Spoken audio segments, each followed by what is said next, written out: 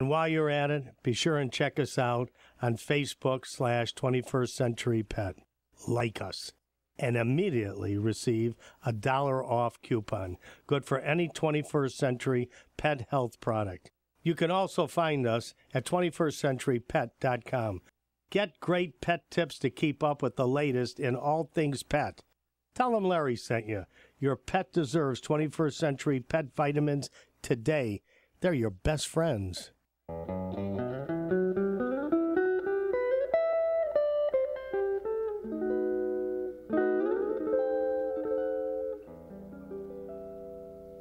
walk along the street of sorrow.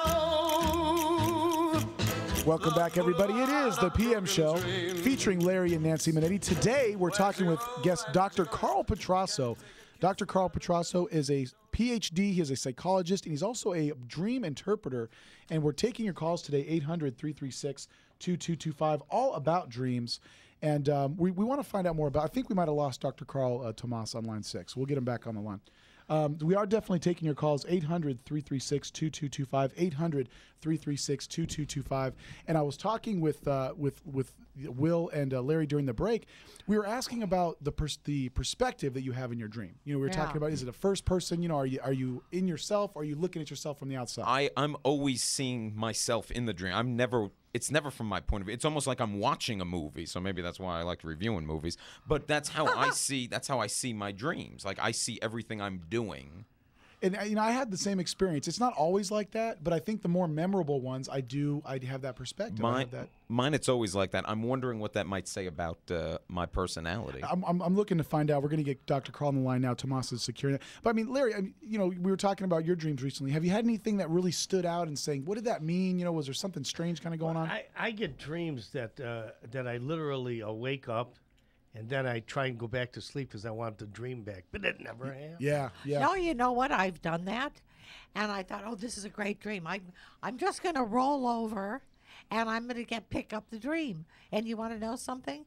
If I roll over into the same position I was in when I woke up, it comes back.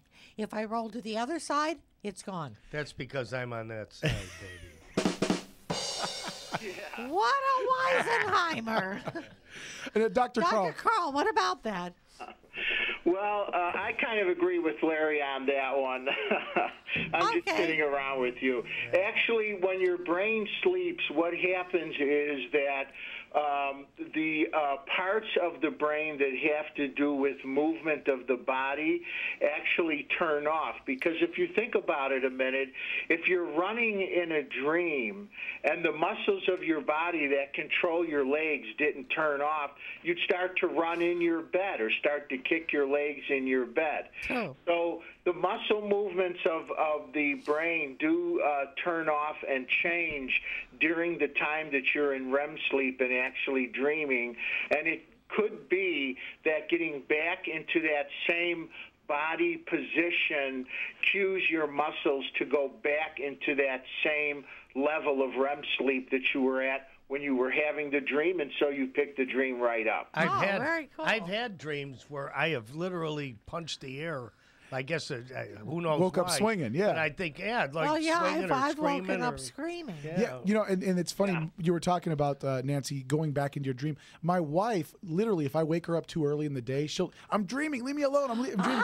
She's really enjoying the dream that she wants to be left alone and kind of do that. But now, Dr. Carl, we lost the line there for a second, and what Will was talking about was the perspective of the dream. He was mentioning that he has a third-person perspective where he feels like he's watching himself in a movie, but then Nancy was saying that she has a first-person perspective where she's actually in her own body looking through her eyes. Is there a psychological difference in what that means? Yeah, there is. Our perspectives in our dreams do change, and a lot of that has to do with the unconscious mind and with the issue that we're working with during dreaming. And also, don't forget, a lot of that gets very close to the whole idea of lucid dreaming, which is that in your dream you suddenly become aware that you're dreaming or that you're in your dream. But dreaming is the only condition, and if you think of this, we really don't have this in our conscious life. Dreaming is the only condition where we're doing something and we're actually watching ourselves doing it. We're both in the movie and the viewer of the movie. And I talk about that in the book, how a dream is very similar to a movie. You know, we talk about symbols, and I know there's a lot of books on symbols out there. I have some great books myself on symbols. But one thing that people often forget is that a lot of the symbols in our dreams are actually our own symbols from our own life. We think of people that we knew, schools that we went to, places that we worked at, cars that we've owned, and those are all symbols in a dream, as well as the other more general symbols that we know. Yeah, what about like if we're flying or if we're in water or we're fighting water? Those are symbols too, aren't they?